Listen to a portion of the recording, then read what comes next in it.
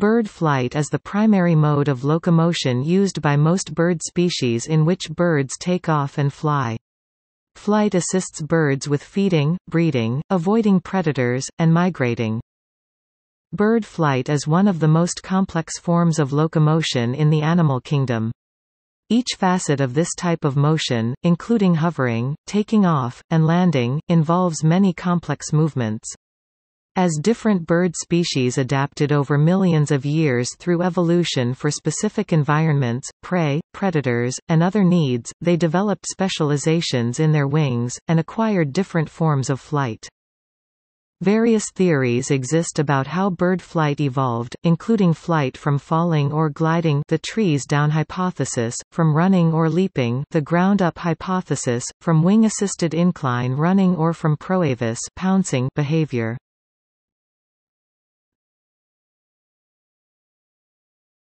Topic: Basic mechanics of bird flight.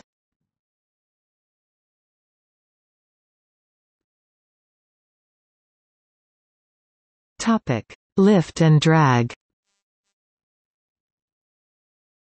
The fundamentals of bird flight are similar to those of aircraft, in which the aerodynamic forces sustaining flight are lift and drag.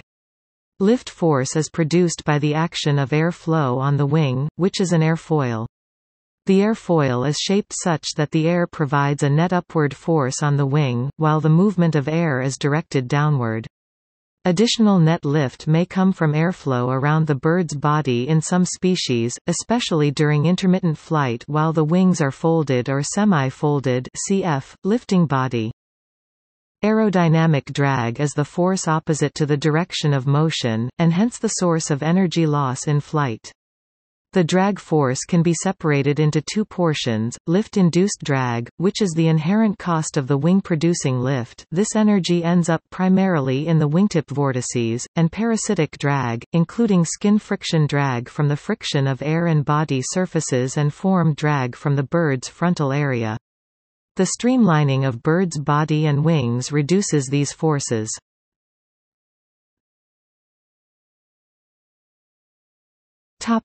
Wings. The bird's forelimbs, the wings, are the key to flight. Each wing has a central vein to hit the wind, composed of three limb bones, the humerus, ulna and radius.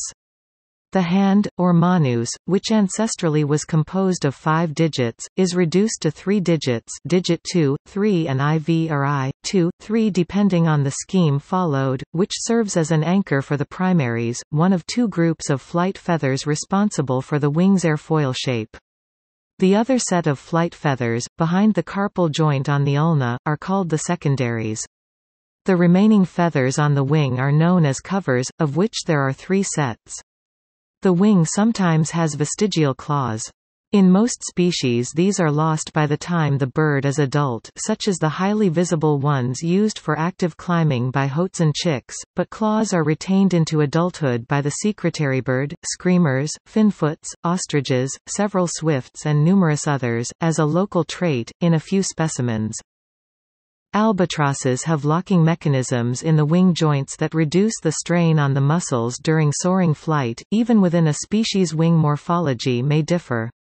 For example, adult European turtle doves have been found to have longer but more rounded wings than juveniles, suggesting that juvenile wing morphology facilitates their first migrations, with selection for flight maneuverability is more important after the juvenile's first molt.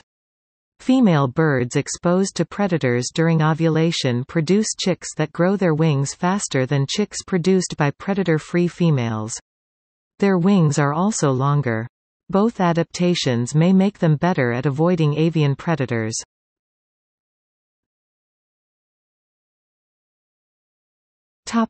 Wing shape. The shape of the wing is important in determining the flight capabilities of a bird. Different shapes correspond to different trade-offs between advantages such as speed, low energy use, and maneuverability. 2 important parameters are the aspect ratio and wing loading. Aspect ratio is the ratio of wingspan to the mean of its chord, or the square of the wingspan divided by wing area. Wing loading is the ratio of weight to wing area. Most kinds of bird wing can be grouped into 4 types, with some falling between 2 of these types. These types of wings are elliptical wings, high-speed wings, high aspect ratio wings and soaring wings with slots.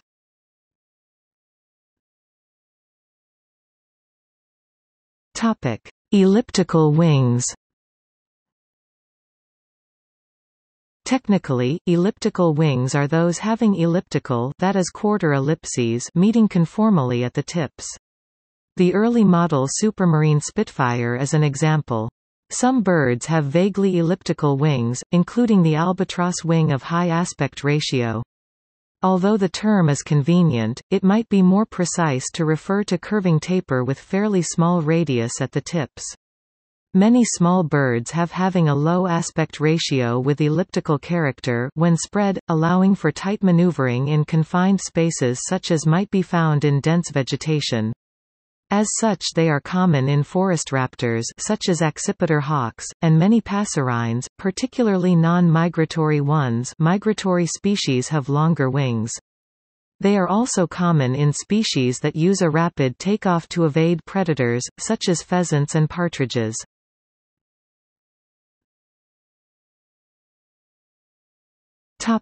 High-speed wings. High-speed wings are short, pointed wings that when combined with a heavy wing loading and rapid wingbeats provide an energetically expensive, but high speed. This type of flight is used by the bird with the fastest wing speed, the peregrine falcon, as well as by most of the ducks. The same wing shape is used by the auks for a different purpose. Auks use their wings to fly underwater. The peregrine falcon has the highest recorded dive speed of 242 miles per hour, 389 kilometers per hour. The fastest straight-powered flight is the spine-tailed swift at 105 miles per hour, 170 kilometers per hour.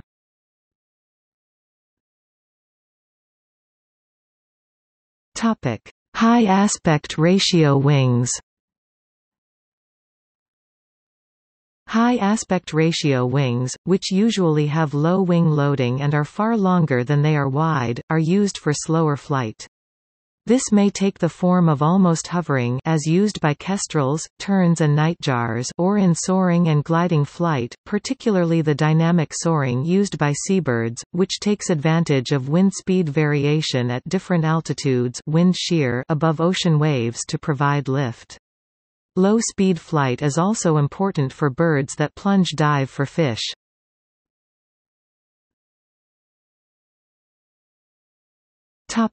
Soaring wings with deep slots.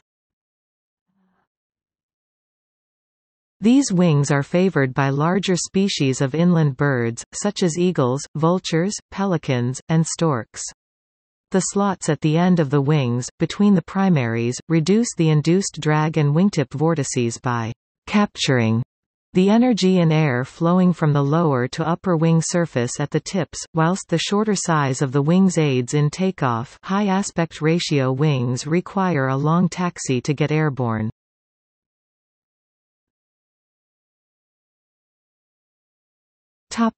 Flight. Birds use 3 types of flight. They are distinguished by wing motion.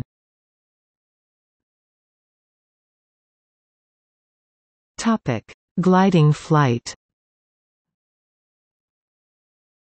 When in gliding flight, the upward aerodynamic force is equal to the weight. In gliding flight, no propulsion is used. The energy to counteract the energy loss due to aerodynamic drag is either taken from the potential energy of the bird, resulting in a descending flight, or is replaced by rising air currents, thermals, referred to as soaring flight. For specialist soaring birds, obligate soarers, the decision to engage in flight are strongly related to atmospheric conditions that allow individuals to maximize flight efficiency and minimize energetic costs.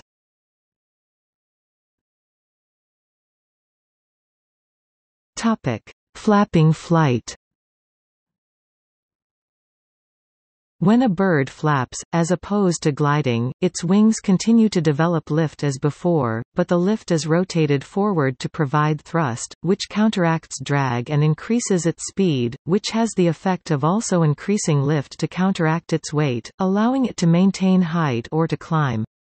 Flapping involves two stages, the downstroke, which provides the majority of the thrust, and the upstroke, which can also, depending on the bird's wings, provide some thrust. At each upstroke the wing is slightly folded inwards to reduce the energetic cost of flapping wing flight. Birds change the angle of attack continuously within a flap, as well as with speed.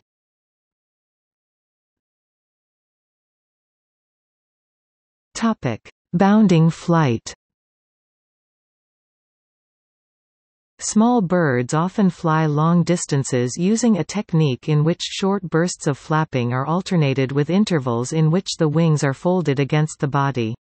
This is a flight pattern known as bounding or flap bounding flight. When the bird's wings are folded, its trajectory is primarily ballistic, with a small amount of body lift.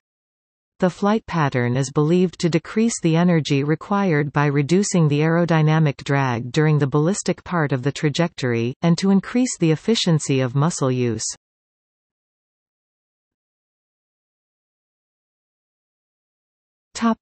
Hovering.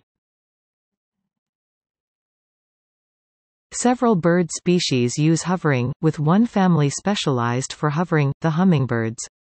True hovering occurs by generating lift through flapping alone, rather than by passage through the air, requiring considerable energy expenditure.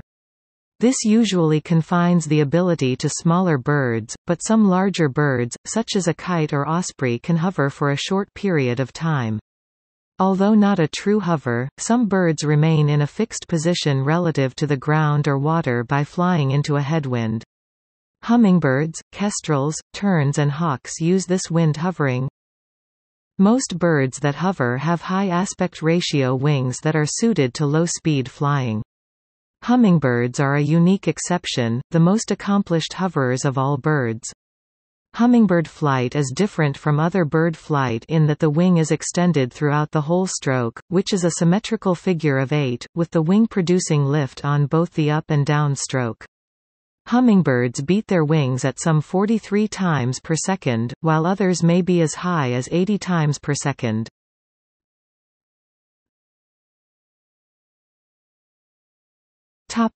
Takeoff and landing. Takeoff is one of the most energetically demanding aspects of flight, as the bird must generate enough airflow across the wing to create lift. Small birds do this with a simple upward jump. That doesn't work for larger birds, which must take a run up to generate sufficient airflow. Large birds take off by facing into the wind, or, if they can, by perching on a branch or cliff so they can just drop off into the air. Landing is also a problem for large birds with high wing loads. This problem is dealt with in some species by aiming for a point below the intended landing area, such as a nest on a cliff, then pulling up beforehand. If timed correctly, the airspeed once the target is reached is virtually nil. Landing on water is simpler, and the larger waterfowl species prefer to do so whenever possible, landing into wind and using their feet as skids. To lose height rapidly prior to landing, some large birds such as geese indulge in a rapid alternating series of sideslips or even briefly turning upside down in a maneuver termed as whiffling.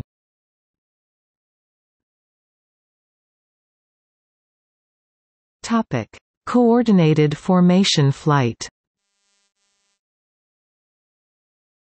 A wide variety of birds fly together in a symmetric V-shaped or a J-shaped coordinated formation, also referred to as an echelon, especially during long-distance flight or migration. It is often assumed that birds resort to this pattern of formation flying in order to save energy and improve the aerodynamic efficiency. The birds flying at the tips and at the front would interchange positions in a timely cyclical fashion to spread flight fatigue equally among the flock members. The wingtips of the leading bird in an echelon create a pair of opposite rotating line vortices. The vortices trailing a bird have an underwash part behind the bird, and at the same time they have an upwash on the outside, that hypothetically could aid the flight of a trailing bird. In a 1970 study, the authors claimed that each bird in a V formation of 25 members can achieve a reduction of induced drag and as a result increase their range by 71%. Studies of Waldrapp ibis show that birds spatially coordinate the phase of wing flapping and show wingtip path coherence when flying in V positions, thus enabling them to maximally utilize the available energy of upwash over the entire flap cycle. In contrast, birds flying in a stream immediately behind another do not have wingtip coherence in their flight pattern and their flapping is out of phase, as compared to birds flying in V patterns, so as to avoid the detrimental effects of the downwash due to the leading bird's flight.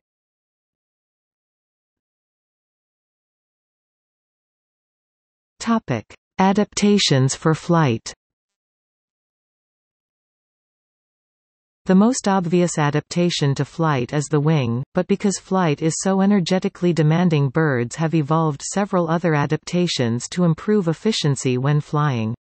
Birds' bodies are streamlined to help overcome air resistance.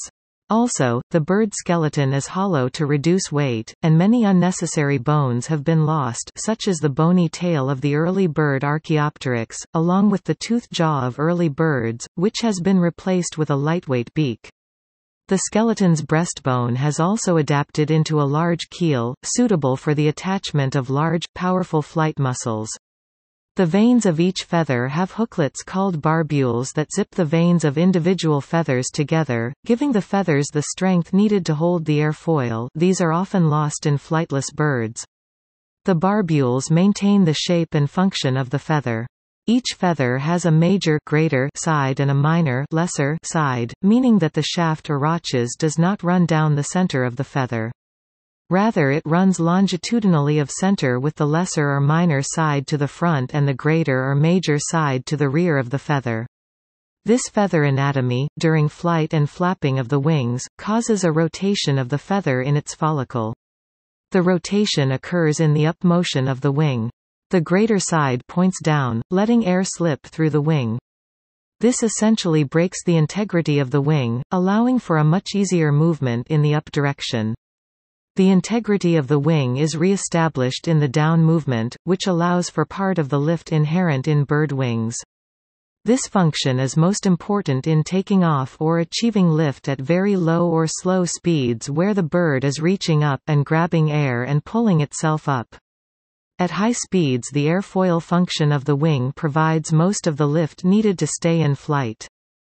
The large amounts of energy required for flight have led to the evolution of a unidirectional pulmonary system to provide the large quantities of oxygen required for their high respiratory rates. This high metabolic rate produces large quantities of radicals in the cells that can damage DNA and lead to tumors. Birds, however, do not suffer from an otherwise expected shortened lifespan as their cells have evolved a more efficient antioxidant system than those found in other animals.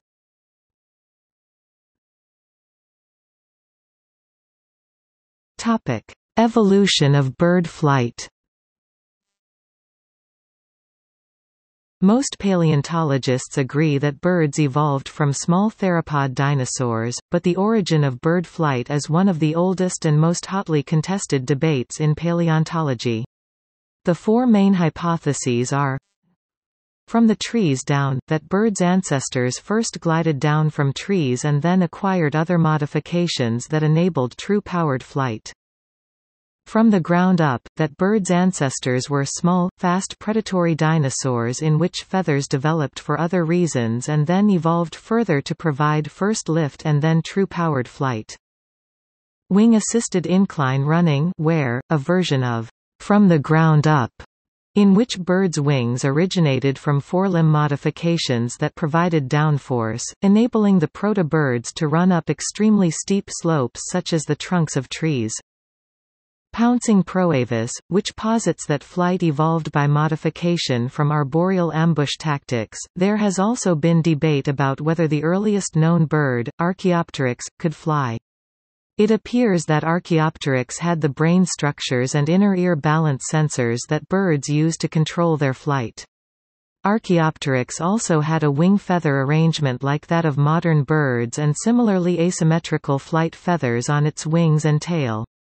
But Archaeopteryx lacked the shoulder mechanism by which modern birds' wings produce swift, powerful upstrokes. This may mean that it and other early birds were incapable of flapping flight and could only glide.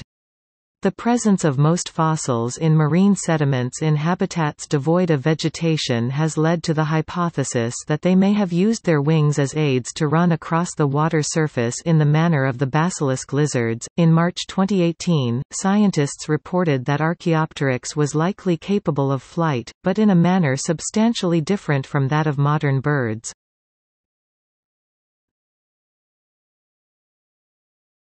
Topic: From the trees down.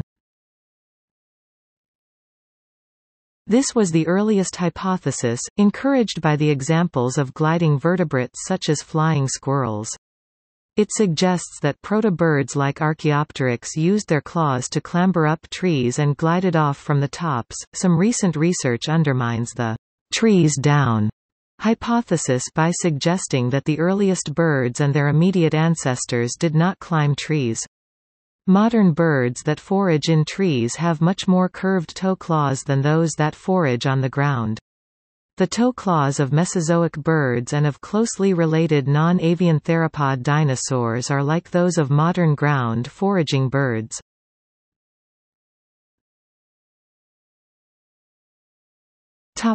From the ground up. Feathers are very common in coelurosaurid dinosaurs, including the early tyrannosauroid dilong. Modern birds are classified as coelurosaurs by nearly all paleontologists, though not by a few ornithologists. The original functions of feathers may have included thermal insulation and competitive displays. The most common version of the from the ground up hypothesis argues that birds' ancestors were small ground-running predators rather like roadrunners that used their forelimbs for balance while pursuing prey, and that the forelimbs and feathers later evolved in ways that provided gliding and then powered flight. Another ground upwards theory argues the evolution of flight was initially driven by competitive displays and fighting. Displays required longer feathers and longer, stronger forelimbs. Many modern birds use their wings as weapons, and downward blows have a similar action to that of flapping flight. Many of the Archaeopteryx fossils come from marine sediments, and it has been suggested that wings may have helped the birds run over water in the manner of the Jesus Christ lizard, common basilisk. Most recent attacks on the from the ground up hypothesis attempt to refute its assumption that birds are modified coelurosaurid dinosaurs. The strongest attacks are based on embryological analyses, which conclude that birds' wings are formed from digits 2, 3 and 4 corresponding to the index, middle and ring fingers in humans. The first of a bird's 3 digits forms the alula, which they use to avoid stalling on low-speed flight, for example when landing, but the hands of coelurosaurs are formed by digits 1, 2 and 3, thumb and first 2 fingers in humans. However, these embryological analyses were immediately challenged on the embryological grounds that the hand often develops differently in clades that have lost some digits in the course of their evolution, and therefore birds' hands do develop from digits 1, 2 and 3.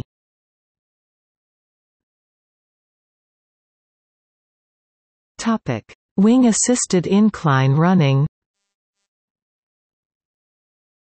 The wing-assisted incline running hypothesis was prompted by observation of young chukar chicks, and proposes that wings develop their aerodynamic functions as a result of the need to run quickly up very steep slopes such as tree trunks, for example to escape from predators. Note that in this scenario birds need downforce to give their feet increased grip. But early birds, including Archaeopteryx, lacked the shoulder mechanism that modern birds' wings use to produce swift, powerful upstrokes. Since the downforce that wear requires is generated by upstrokes, it seems that early birds were incapable of wear.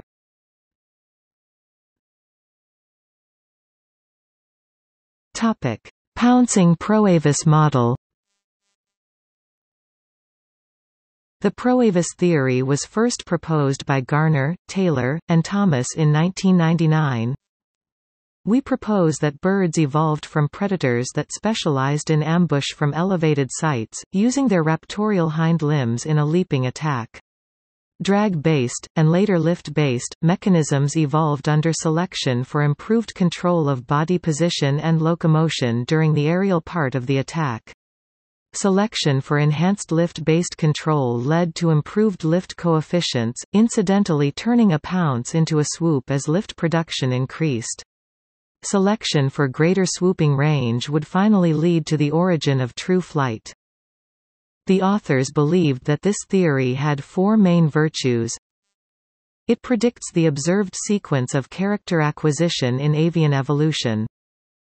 It predicts an Archaeopteryx-like animal, with a skeleton more or less identical to terrestrial theropods, with few adaptations to flapping, but very advanced aerodynamic asymmetrical feathers. It explains that primitive pouncers, perhaps like Microraptor, could coexist with more advanced flyers like Confuciusornis or Sapionus, since they did not compete for flying niches. It explains that the evolution of elongated rachis-bearing feathers began with simple forms that produced a benefit by increasing drag. Later, more refined feather shapes could begin to also provide lift.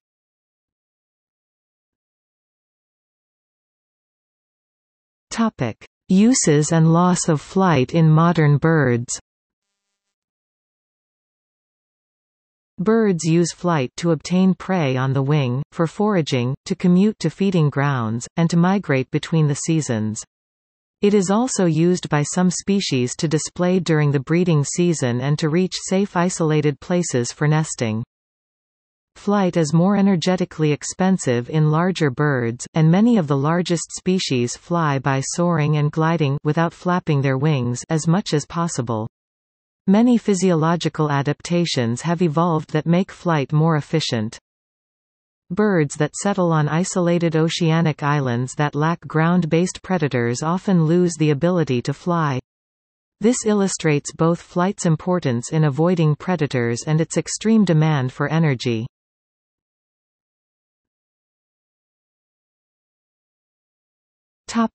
See also: